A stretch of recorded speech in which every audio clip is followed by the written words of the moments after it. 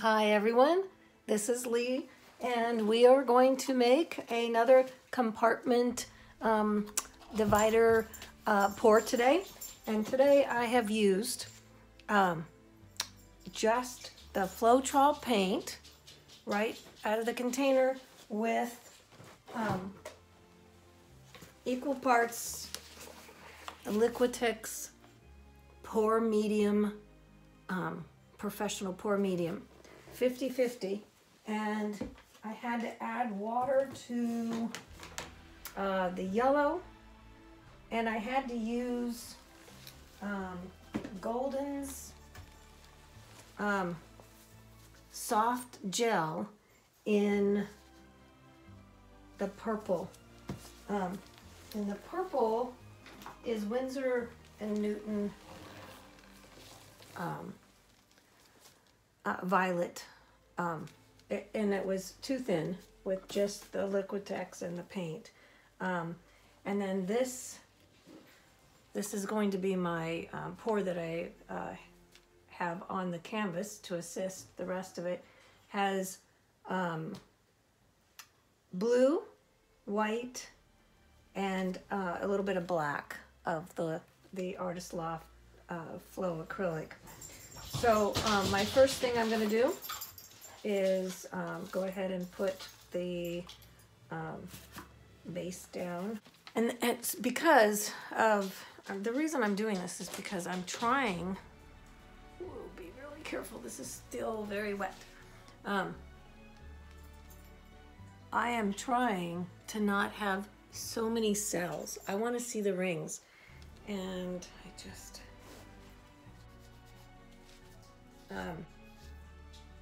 I'm not quite sure why there's so much cells, but I do know that I opened a new bottle of floetrol.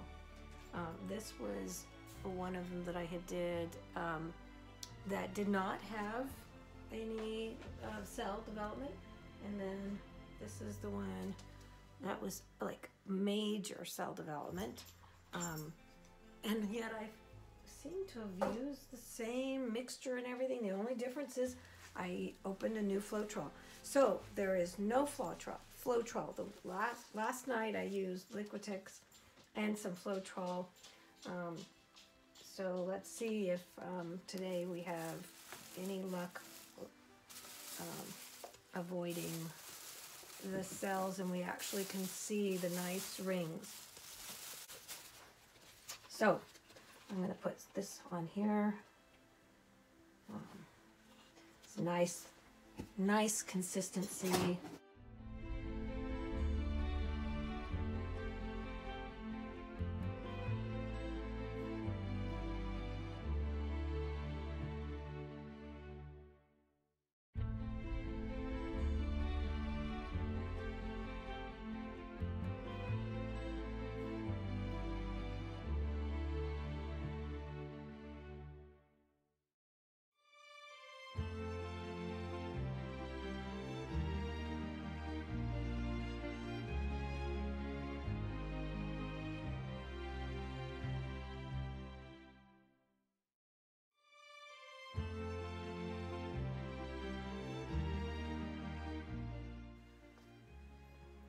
Let's get the flow going here.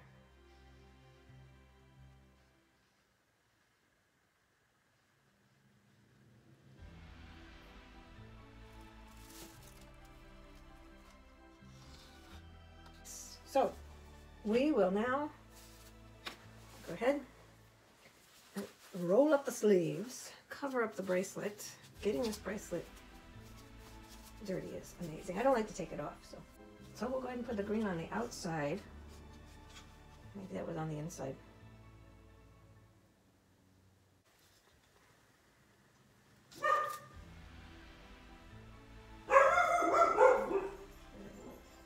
So now we're going to put the blue in, and we're only going to go up to the line with the blue so that each compartment has the same amount of paint.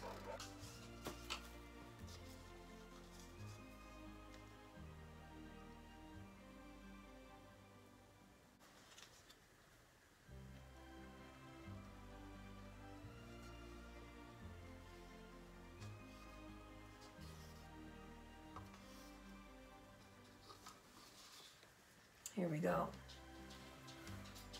You're going to be able to see it coming out, so I'm going to turn it clockwise, no, counterclockwise. First comes out the green.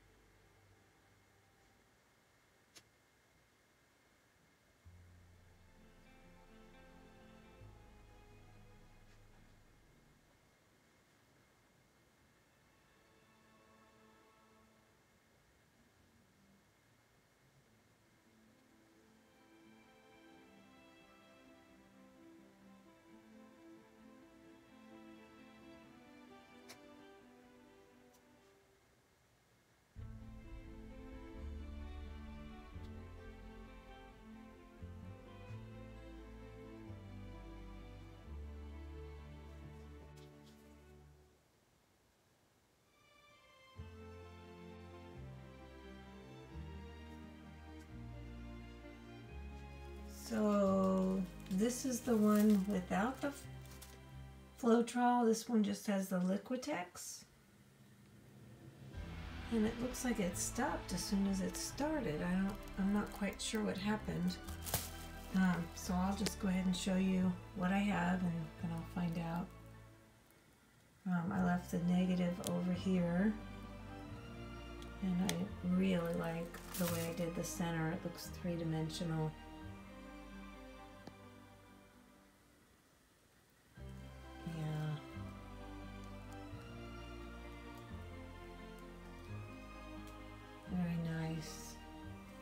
So that's the whole thing up above, and then we come down here, and this is the one where I took the floetrol and I added it to the divider, and the cell development is so much that you can't even see the lines. I mean, they're just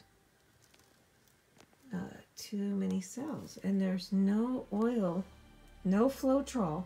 This is Liquitex and Artists Loft paint and Winsor and Newton. So I am trying to figure out how come I'm getting the cells. So I can see this is from the floetrol. Whoops, dirty fingernail. From the paint. And I can see these might be from air? Bubbles, maybe? I don't know. I just, maybe the... See, that's not from air. Maybe, I mean, each the colors are separate in the dividers, and